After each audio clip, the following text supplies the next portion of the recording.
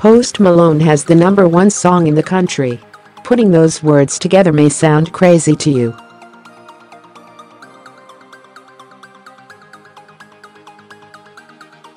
Because once upon a time, Post Malone's popularity felt accidental.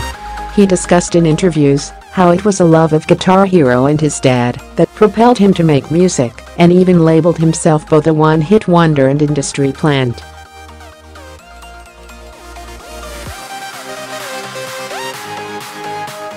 When he appeared on Power 105.1 Seconds The Breakfast Club to promote White Iverson, his 2015 breakout hit, Charlamange Tha God grilled him over using the N-word in a Vine clip way before Post Malone became a thing.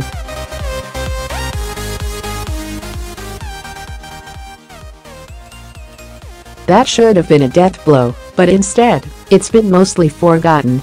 Post Malone has somehow elevated beyond all of the jittery issues that would do many other artists because he's likable, talented, and relatable.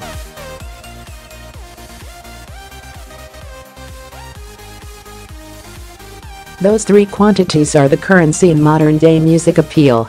At one point in their respective career, every artist wanted to be the dorm room king in regards to music.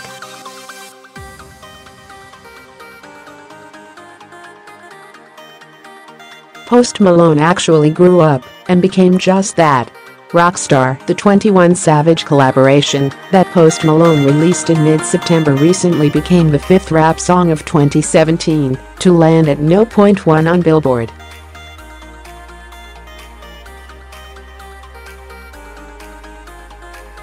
It replaced Bodak Yellow, Cardi B's anthemic and self-affirming boast of a debut single.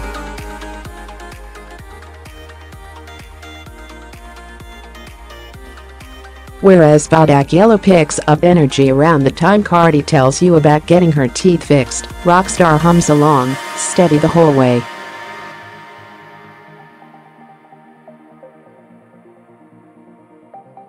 Despite its paint-by-numbers, fast life and drug seal, Malone's yearbook-quote-ready hook and 21 Savage make the track worthwhile.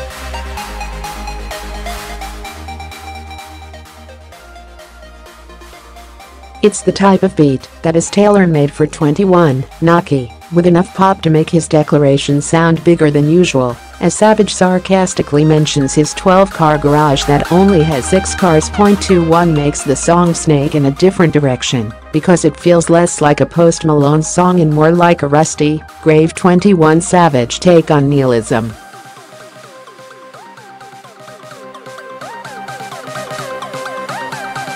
But, frankly, the two together are what make it sound perfect. And despite breaking all kinds of streaming records on Apple Music, the song registers with a particular crowd as it only sits at no. 20 on the urban radio charts.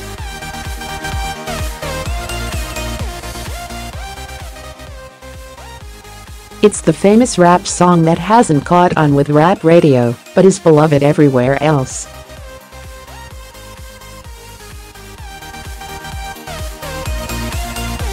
This suits Post Malone just fine.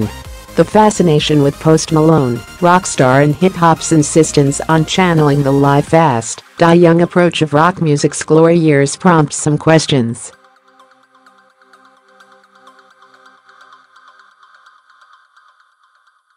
Is Post Malone an actual rapper with discernible technical skill? Not quite. I'd argue, instead, that he falls more into the camp of singer, like Young Thug, minus the revved-up yip of a voice that tries to create a new sound every time out, and that's part of what makes him all the more of a perplexing case study.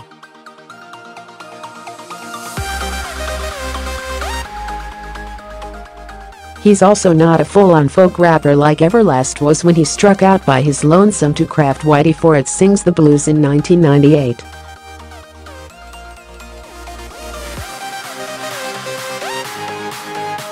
Instead, Post's in a middle ground of both. His voice can drag certain syllables into joyous, repeatable territory.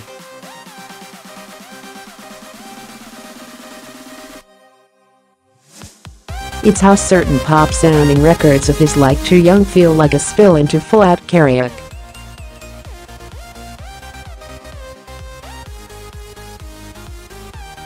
When he wants to wail, he'll pull out his trusty acoustic guitar and play Nirvana or Green Day to near perfection.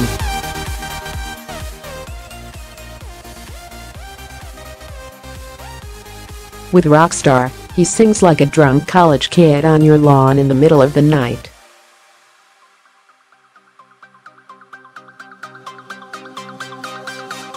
It's personable and scummy and charming in all the right ways.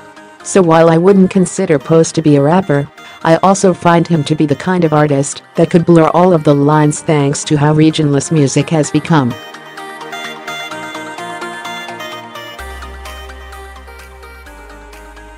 White Iverson was not the greatest signifier that Post Malone would be around for a while.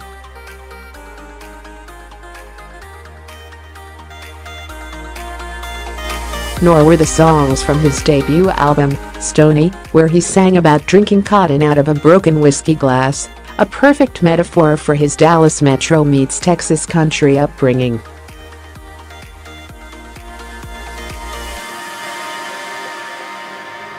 Rather, Post Malone's Ascent situates itself around one giant collaboration with a talented rapper, Quavo, on Congratulations, the initial hit that blew up to over 400 million YouTube views, White Iverson, and a group of fatalist songs such as Too Young.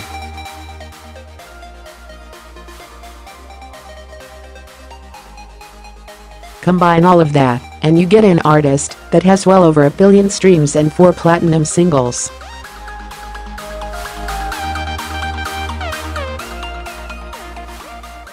In a music climate that has found itself championing happy affable stars, Malone stands as someone who cares nothing for what curmudgeon gatekeepers think of him.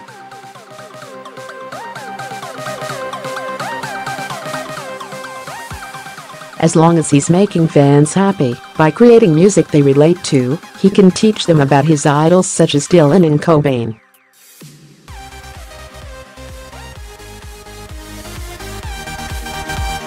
As far as rap's fascination with living a rock star life in 2017, it goes well beyond the idea that rap is the new rock.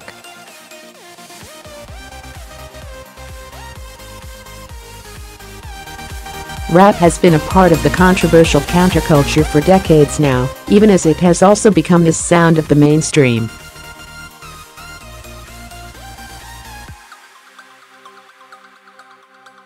With the spread of social media and amplifying attention seekers, it has only made the concept of living like a rock star seem like a normal thing.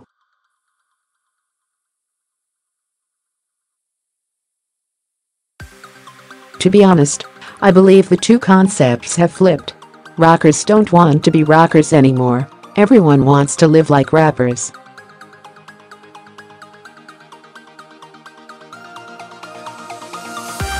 We're a long way past Nickelback's take on the idea of what a rock star should be.